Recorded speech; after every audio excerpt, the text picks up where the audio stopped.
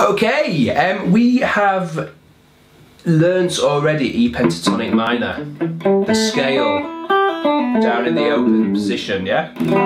Now, in a couple of videos I've made reference to being able to play it up at the 12th position, the exact same shape.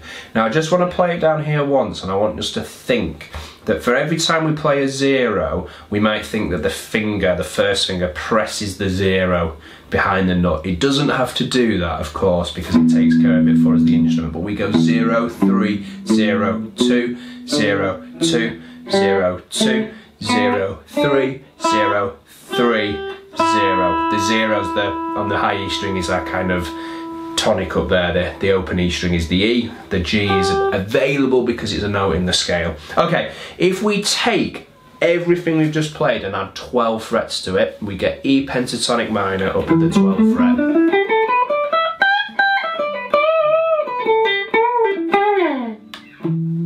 Now you'll have seen guitarists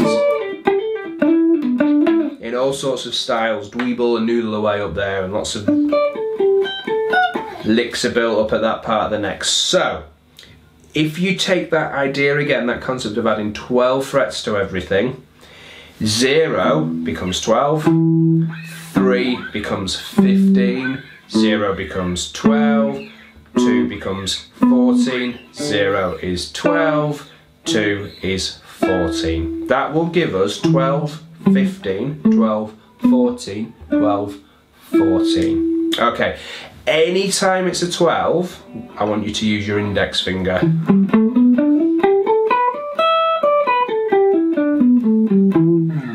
For the 15 on the E, B and E, I use my pinky, and for the 14s, I use my ring finger or third finger. Some people, and this is completely cool with me, use first finger for all the 12s and third finger for everything else.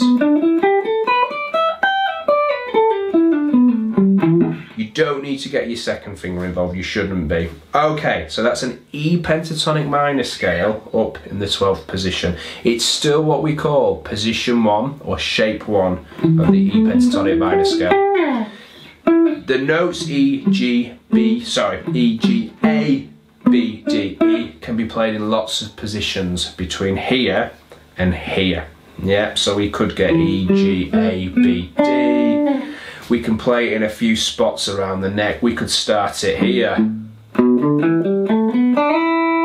Yep, so that time it started on a G, A, B, D, E, G, A, B, D, E, G, A, B, D, E. I'm digressing there into a lesson for another day. I just want you to be aware that these aren't the only places you can play that scale. Yep, E, G, A, B, D, E are available across the fretboard. Okay.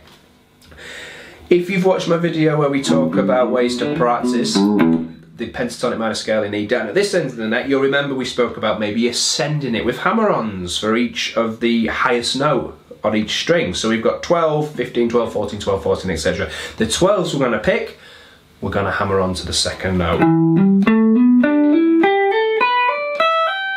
Yep. That kind of getting into that territory of really guitar-y vocabulary. So I'll do that again slowly. 1, 2, hammer on.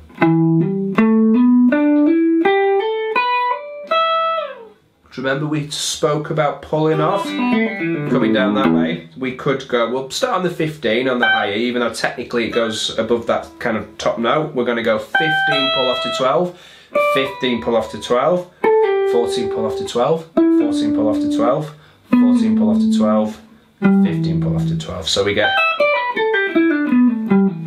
yeah, so we had hammer-ons. One way of practicing it, we spoke about skipping strings and always coming back for the one we'd missed and then skipping the next one. I went back to the E there because it's our tonal centre. So I went E string, D string, A string, G string, D string, B string, G string, E string. Come back, skipping strings.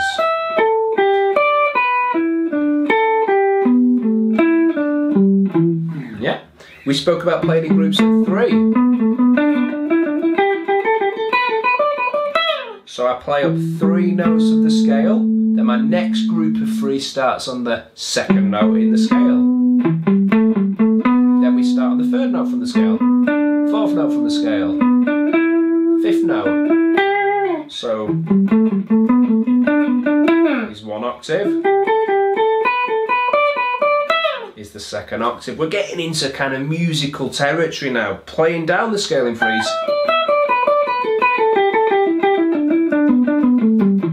All that kind of stuff. You can mix together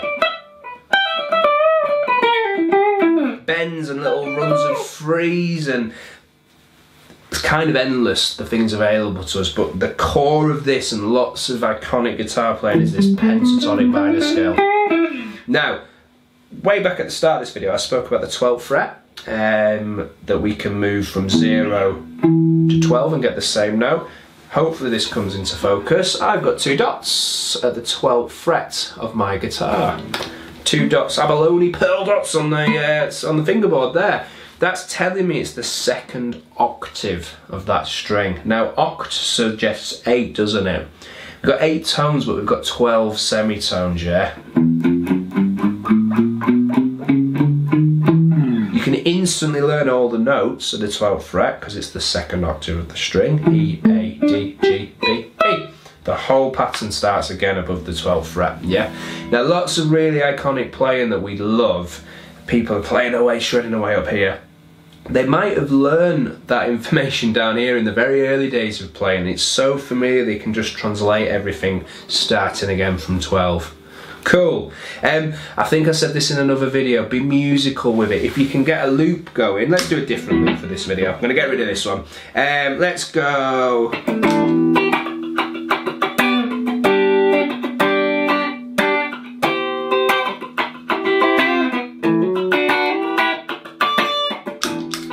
Got that loop going in E minor. I wish I'd used my neck pickup, but that's okay. First thing I want to do is just play up and down my new scale position.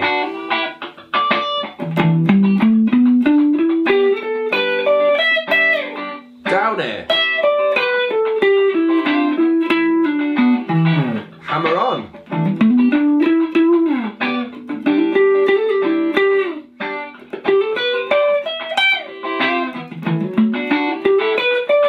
Pull off.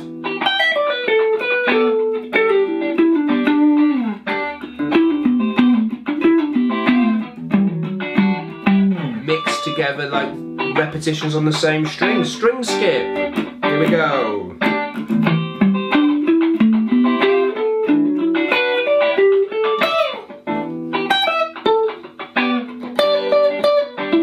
Bigger intervals. Yeah, bends.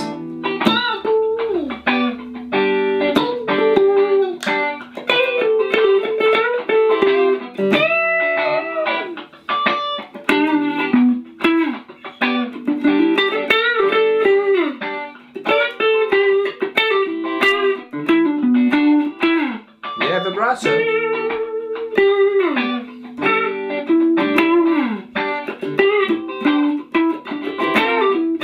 Double stops, playing 2 notes at the same time.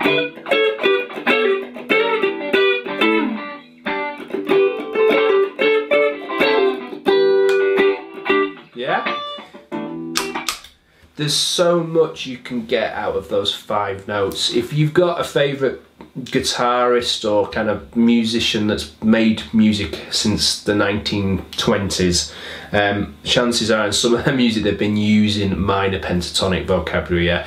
Get inside it. Remember, once you've learned that shape, position 1 up at the 12th fret, the root note is dictated by the first note you play, which in this instance we've got that really easy rule. It's the 12th fret of the low E, therefore it's E.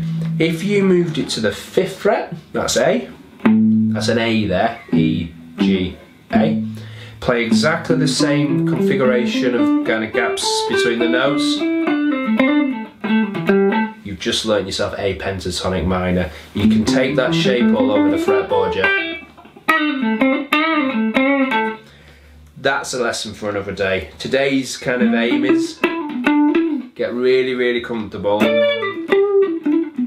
with E pentatonic minor. I've been playing guitar for 20 years I think, and it still makes up a significant amount of the ideas that I come up with and solo with and think about, and it still makes up of all the guitarists I love and other instrumentalists. It still is so central to things that those guys play. So enjoy it, get to know it, try and remember the intervals, the root, flat third, fourth, fifth, flat seven, try and remember the notes depending on the key, try and think of those different ways of playing it. If some of those techniques are new to you, don't freak out, there'll be another video I've done or someone else on the internet has put together talking you through all that stuff. So enjoy it, have fun.